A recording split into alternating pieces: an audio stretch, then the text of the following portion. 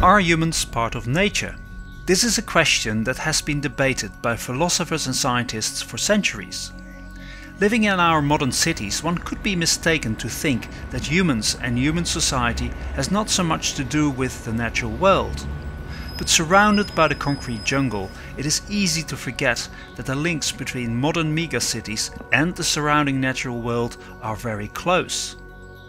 Cities are artificial environments created for our own benefit.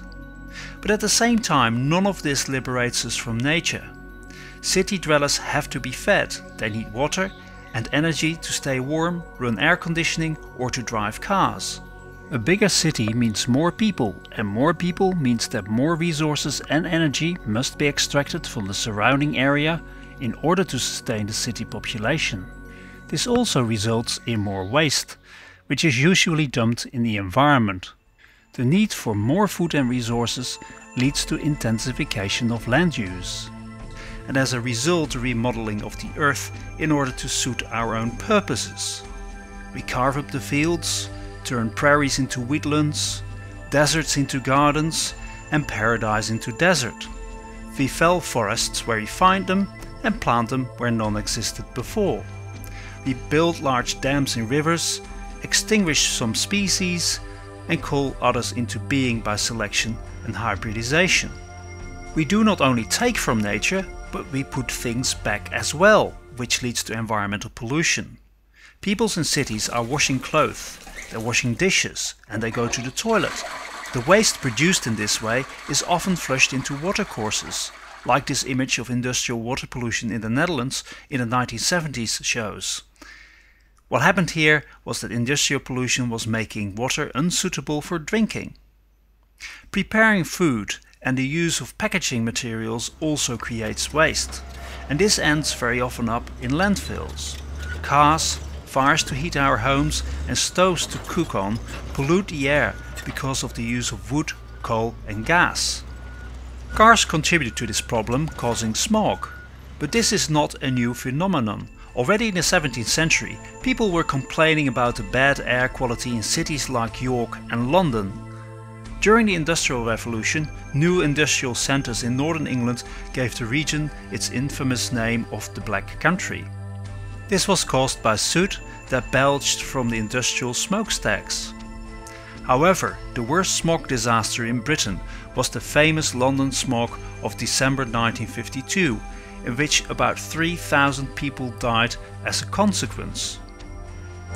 One of the paradoxes of the human story is that the more we intervene to change the environment, the more vulnerable we become to ecological change, disaster and unpredictable effects, such as climate change, disappearance of species or the drying up of lakes like the Aral Sea. The latter was caused by diverting water for agriculture. Humans dominate over other species and the landscape, but we remain linked to them by the food chain. We transform our environment, but we can never escape from it. This means that if we neglect the environment, we neglect the framework of everything else that happens to us. For this reason, historians have become more interested in the interaction between humans and their environment in the past. The most obvious of influences is the weather and climate. This affects us on a daily basis, but it is also important for the production of food. When it's too dry, no crops can be grown to sustain considerable numbers of people. Too wet, and crops will be destroyed, leading to famine.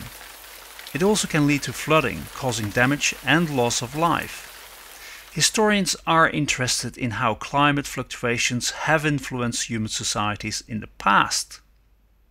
History has to be about climate because although climate determines nothing, it conditions many things. It has to be about the winds and the currents because throughout the age of sail they channeled and funneled long-range communications. Wind has also been important to drive industrial machines, such as the windmills of the Dutch Golden Age. Who has not heard of the Little Ice Age, the colder period affecting Europe from the 15th through 19th centuries, and the beautiful paintings that resulted from this? The downside was that villages in the Alps were overrun by the rapidly expanding glaciers and that the growing season was shortened by a couple of months, making populations more vulnerable to famine. In recent years, we have become more concerned about global warming caused by the burning of fossil fuels. Climate historians are interested in how the climate changed in the past and how people responded to this. One of the surprises of this research is that humans have influenced climate since the invention of agriculture. The clearing of forests and steppes of the earth for agricultural purposes has released vast quantities of methane and other greenhouse gases into the atmosphere. This in turn has kept the earth warmer than it would have been otherwise. However, the high level of greenhouse gases are punctuated by pandemic killings of large numbers of people. As a result, forests could grow back on abandoned agricultural fields, soaking up carbon from the atmosphere, cooling the climate. This also points at the importance of disease in world history. The best known example of disease shaping world events is probably the Black Death, which spread from Central Asia to Europe in the 14th century and caused the death of at least a quarter of the European population. In its wake, nature took back abandoned agricultural fields and numbers of many animals such as the wolf expanded. Is this perhaps the source of many scary stories in Europe?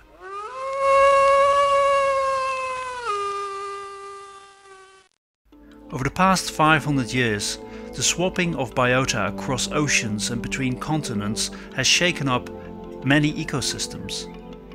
Every history student should now know that alongside the great political, social, economic and intellectual revolutions, we have to place the ecological revolution that is now commonly called the Columbian Exchange.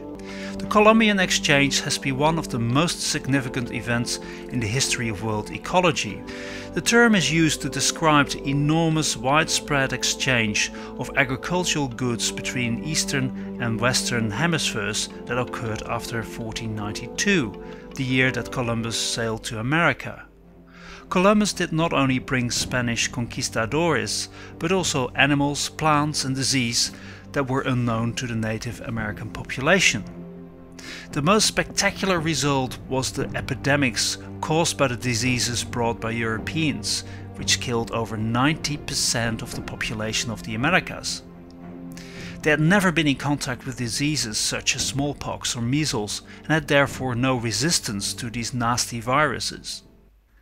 This is just one example of a biological exchange, but there are countless other ones, and it still continues at present with the introduction of so-called alien species in many parts of the world.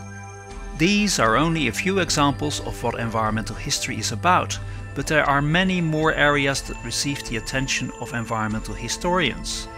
In essence, to put it in the words of historian Donald Worster, environmental history explores the ways in which the biophysical world has influenced the course of human history and the ways in which people have thought about and tried to transform their surroundings.